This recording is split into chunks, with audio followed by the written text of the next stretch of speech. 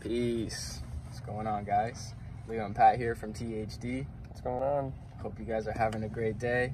It's another beautiful day in Cornwall today. We're vibing by the water. We got a special podcast for you guys today. A little bit of an experiment that we've been working on behind the scenes. So me and Pat are both avid coffee drinkers. Me a little bit less than Pat. I know Pat likes coffee a lot. Yeah, I drink probably about 3 to 4 coffees a day. So the effects of caffeine on me is not overly the highest per se. And so for the last 9 months, I decided to take a bit of a tolerance break from coffee just to see the effects on my body. And I got to give credit to Michael Pollen.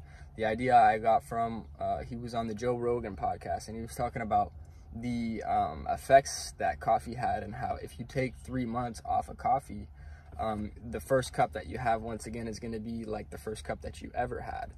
And this can be something that can be noted through like any type of substances like alcohol or cannabis.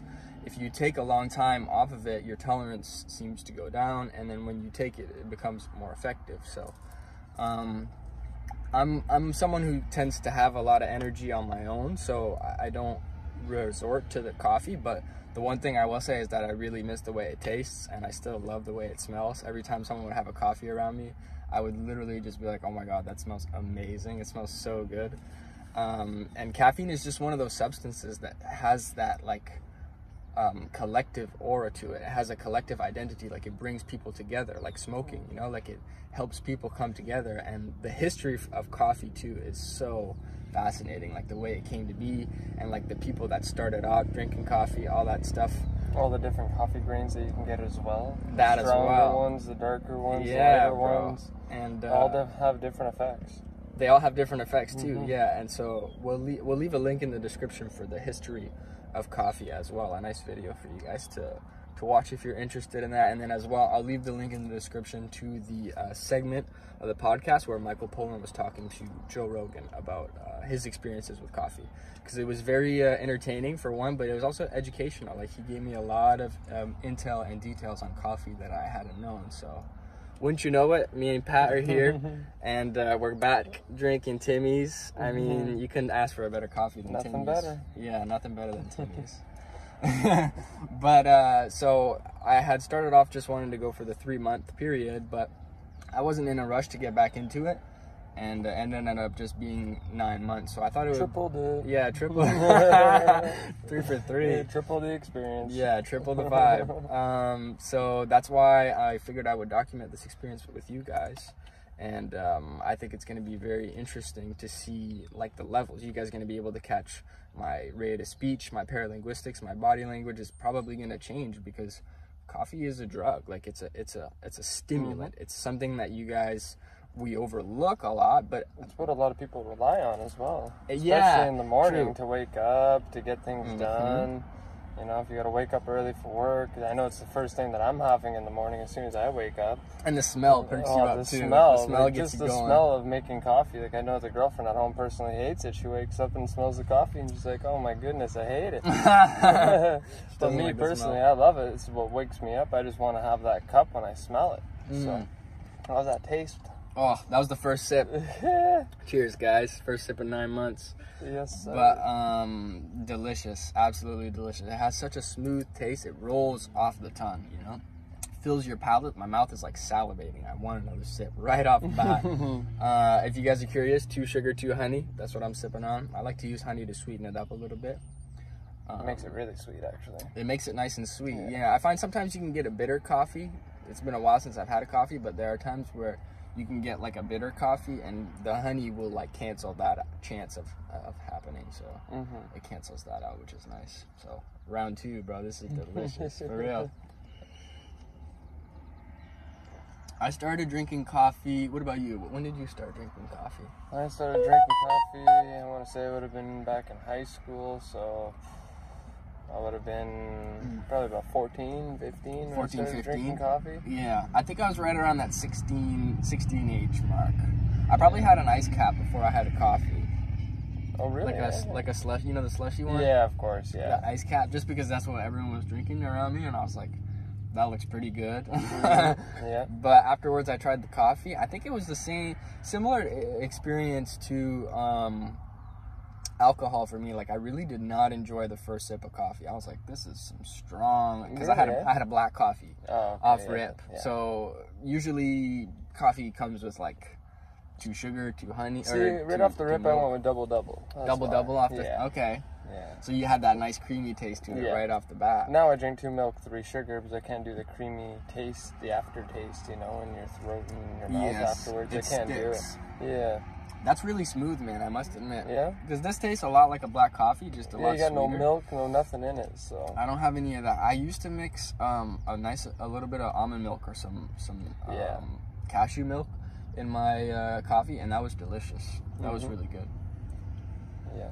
I remember trying that one coffee with a little bit of, was it hazelnut almond milk or the hazelnut. Yeah, the hazelnut coffee, and the other one was vanilla coffee. That's what it was. They were both delicious. Yeah.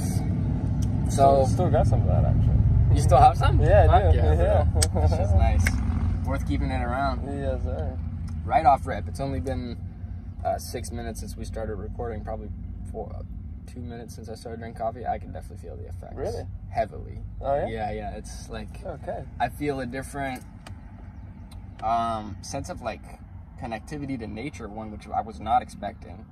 But also just like my auric field seems bigger. Like I feel like I have I'm more alert to shit around me. You know what I mean? I feel like there's more things going on now. Exactly. Right? Yeah. Like before, I was just kind of like honed into we're making this video, talking about the podcast. But now I'm like making the video, looking around because it's beautiful outside, but also checking to see who's around and shit. And like I feel like my speech.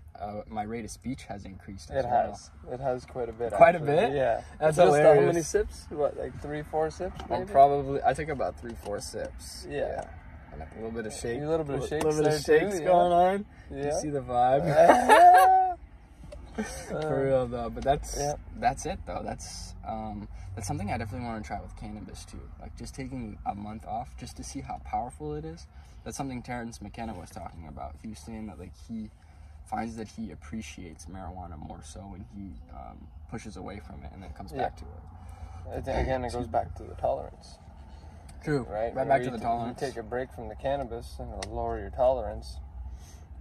And that way, whenever you smoke cannabis for the first time after a month, or let's say stop for 9 months after coffee. I could not do that with I couldn't do that with weed, bro. Yeah, it'd be a total different high than if you're smoking it every day. That's true. Hey, maybe you guys never know. Could happen in the future. It could. It would be that content would be best coming from us too, because we're avid smokers. Yeah. We're the type to really do it all the time, so it's like it would have the biggest effect on us. We would learn the most from it. It's like that saying, the best person to skydive is the person that's terrified of skydiving. It's true. You know, because they're going to get the most out of that situation. And you overcome that fear too. That too. Right? That's a big thing. That's a big thing. I thought we were going to smoke a split, but what do you think? You know what? Why don't we pause this video? We're going to go right down to the smoking spot. And true, we can blaze it down there. And we'll be right back. Yeah, true. We'll be so, the other thing, right before we close this little segment off, I wanted to talk about how coffee freed us from the cycles of the sun. Because that was something that Michael Pollan had spoken about, and I just thought that would be a really cool aspect to branch off of. So what I mean by that is more so like, before people would only work from sun up to sundown, because that's kind of like when they would have their energy and stuff. But when the advent of coffee came out, it actually freed us from the like that regular time schedule, because now people were able to pull overnight shifts and stuff with ease and consistently, because coffee was introduced to and that's why you see so many companies are totally fine with giving people a coffee break. Why is that? Why would your employer want to give you a break where you can consume a substance? It's because they're trying to get the most out of you, right? Like that substance is allowing you to work for longer and to be happier, and it's not expensive. So it's like all of those things come together, and it's like, oh yeah, that makes sense. That's why I have a coffee break every day, or that's why coffee is super cheap at work, or anything like that. Because like when else can you go take a break at work? You know, like there's no, other than the breaks that they give you, like they're never really like, oh, pushing anything else down your throat. And that's, and not that they're pushing it down your throat, but it's like anything, like with pornography and like with food and stuff, like the marketing is so like, what's the term? Point blank range. It's just so excessive as well. There's so much marketing that pushes that stuff towards you that it forces you to think about it on a continuous basis, and what you think about grows. That's true. But yeah, I think that's a fascinating concept though, that coffee was able to free us from the rhythms of the sun and give us like more time in the day. It just makes people very dependent on caffeine though. That's one point for sure, and it definitely, it's not like you never need to sleep either. Like it catches up to you. Oh God, yeah. If you stay up, 2, 3, 4 days, and you're doing a bender off of coffee, you're gonna be probably sleeping for a solid good day and a half, maybe 2 days afterwards. But that's the thing though, is that if someone like me, for say, I drink 3, 4 coffees a day. If I have one at 11, 12 o'clock at night, I can still go to bed at 1 o'clock. Yeah. In an hour or two. Whereas somebody like you that only drank a coffee before this 9-month segment, you only drank, what, 1 or 2 coffees a week, sometimes on a Saturday? I'd say that's a good guess. But if you had it at 12 o'clock at night, would you be able to go to bed at 1 o'clock, 2 No, o'clock man. in the morning? You'd be up all night. But I'd be bouncing. the effects on me are different than you, is because obviously I become dependent on the caffeine.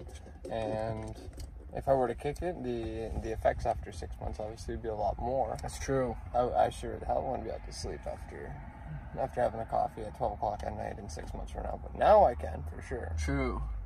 So. Yeah, and that leads me to another point too that I wasn't even going to talk about, but there lies the power in nootropics too, like taking things like natural supplements, like melatonin or something, whereas you wouldn't be able to, like let's say you were dependent on smoking weed before going to bed. If you want to cut that out, then and you use something like melatonin to replace that additive, because melatonin is going to put you to bed. Trust me. If you've never tried melatonin, it's putting you to bed. It's just that your tolerance builds up very quickly on it.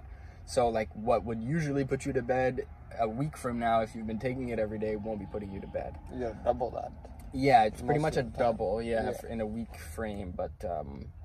But yeah, like there lies the power in nootropics, because if you have that type of thing, it allows you to create distance from that substance that you were attached to and relying on, and then it allows you to like proceed and grow and to do healthier things, healthier choices.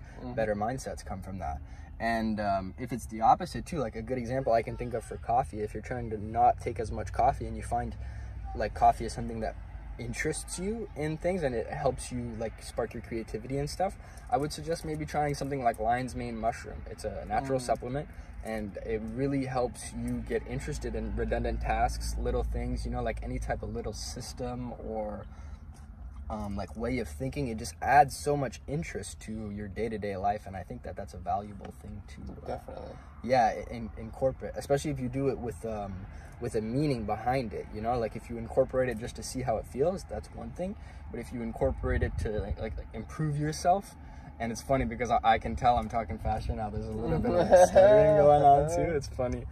But to improve yourself, but also to like replace old habits, because old habits don't just die away. We need to replace old habits with new habits. Integration over motivation, right? It's true. Yeah. So that's a good point. I think we're going to go down by the tree. We'll talk to you guys in a minute. Peace. What up? Welcome back, guys. Welcome back, Reflection. Hey, so we just had a bit of an idea. We figured we'd roll up a quick spliff and work on the counterbalance between the coffee and the twist. Take a look at that. Right now we're smoking on some Khalifa Kush. Shout out Wiz. The KK. These people going by on a boat are about to get a nice little whiff of the KK. There's enough to share. Yeah.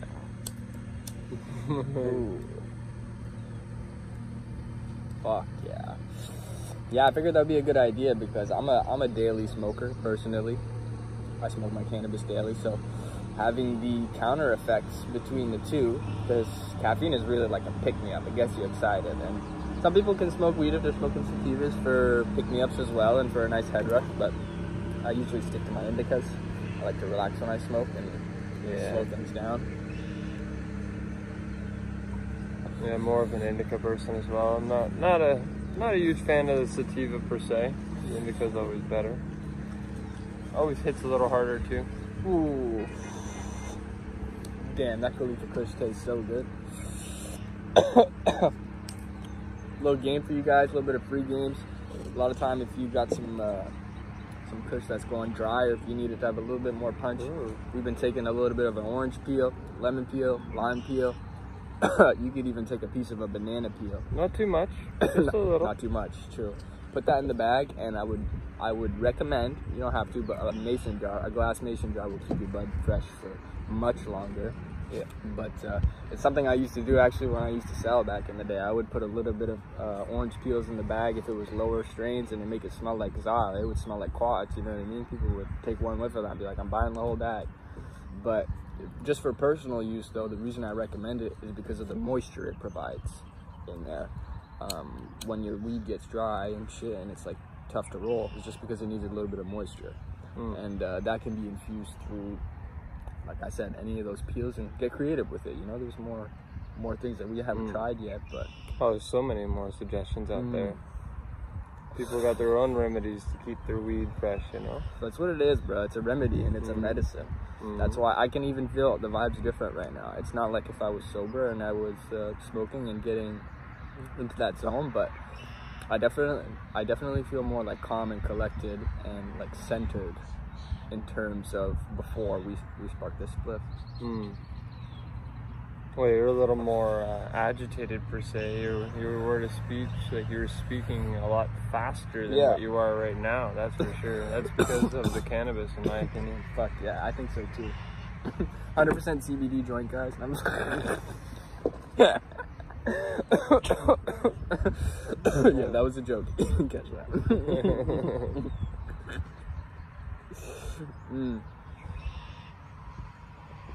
One thing I will say though is that coffee is such an elite drink to be mixing with a cup right in front of my face. Whether you're smoking a cigarette, I used to smoke cigarettes, or like anything you smoke, like any strain, I mean, when you're smoking weed, coffee mixes so well with it and it cleanses your palate. It gives you like it's kind of like a mini roller coaster ride, honestly. You're going up, you're going down, you're going up, you're going down. And it's like, I guess if it was used properly, it could be some kind of like mental training. You know what I mean? Could be, It could be some type of, because you're pushing yourself to certain extremes in a short period of time, which is expanding the muscle, which is the brain, because the brain is just a muscle. It's true. How's that Khalifa Kush? Delicious. I'd love to have it with some coffee, but I already drank mine. True. You want a sip? No, I'm good, thank you. I need a little bit of milk in mine.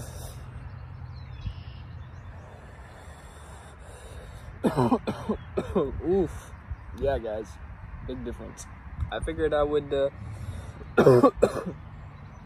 take the time to go through this process with you guys because it piqued my curiosity. It piqued our curiosity. Definitely. And so we figured there's plenty of like-minded individuals out there, and the best way to reach out to you guys, to connect with you guys, is to straight up connect with you guys through the internet. Yeah. And go ahead. If you guys want to try out the challenge, try it out for a month, try it out for 3 months, try it out for 6, reach out, let us know your intention, let us know how it went. Yeah. And why you're thinking about kicking the caffeine also is a big thing too. If you're trying to quit because you're drinking too much, because your sugar levels are too high. Like I myself am a borderline diabetic, so I had to really watch my sugar intake, and I had to cut down on coffee. Before I was drinking 6-8 coffees a day. Now I'm down to 3 or 4. It's not a huge difference, but it makes a big difference. Yeah. But yeah, no, let us know if you guys want to go out and try the caffeine challenge, no caffeine for X amount of months. Let us know, reach out. Absolutely. Very well said. Leave a comment down below, do all that stuff, interact with us. Oh, how about the spliff go out? It's because we're having that vibe, that talk, putting game on. But we're definitely going to keep pushing more content in our private Facebook groups as well. You guys want to join those, you just go on our website, you know how to do that. But I think there's a lot of value that can be provided in hanging with like-minded individuals. And because we have access to the internet, we really have a privilege to be able to access them in an international manner, you know? Oh yeah. So that's something that me and Pat are definitely going to be taking a lot more initiative on throughout this year, and we're going to be connecting with you guys one-on-one, you know, like whether it be Discord, Patreon, YouTube comments. You guys are a part of our family now. It's THD forever, TMC through THD, you know, a lot of this stuff carries on, and it carries weight. But yeah. That it does. Sorry guys, I was just watching this nice boat go by on this beautiful day, enjoying the weather outside. Sure. It's a vibe. Ain't no place I'd rather be than with the birds, bees, leaves, and trees. Uh-huh. Yeah, you know. It's nice out here though. Hey. Hey man. If you guys, I guarantee if you guys make a practice of spending 30 minutes in nature every single day, you're gonna notice your mood goes up heavy. You're gonna notice you're recharging your batteries in a manner that other people can't do for you, you know. And it's something I heard this week that was very important. Is nobody's in charge of making sure you're okay but you know, like you're the first person that needs to check in with yourself and see like how that shit's going and like how you feel every day. And if you're not happy, then you need to do something about that, and it needs to come from you first, because the only person that can do it is you. Absolutely. Right? You're number one. It's true. I remember that. It's a blessing. Love you guys. Thank you for tuning in. Peace. Peace meaning positive energy always creates elevation. Yeah. So carry that with you when you move around. You know, you bring peace to other people. Understand that that peace stays with them. It's something that you're providing and you're giving, because you have all this love in you, and it takes a strong man to be able to love someone else and to like put that on his shoulder and like to forgive people and shit. And I know it sounds a little sweet, but it really is the definition of growth, because the person you're loving is you. When you really go out of that way, or like I'll flip it like on the other perspective, if you're disrespecting people and you're like looking at people with a judgmental eye or anything like that, well then those type of things are being done to yourself as well. You're being very judgmental to yourself, and you're being hateful towards yourself, and I speak through experience. So just at the end of this challenge, we'd like to take a moment to challenge you guys to go with beginning the process of becoming your own best friend, because I think that this is a very important thing, and it's a pillar that can help you and be a stepping stone for the later days. Definitely. So we leave you with that. Come as we go. You already know. Love you guys. Love you guys. THD, have a great day. Yes, sir.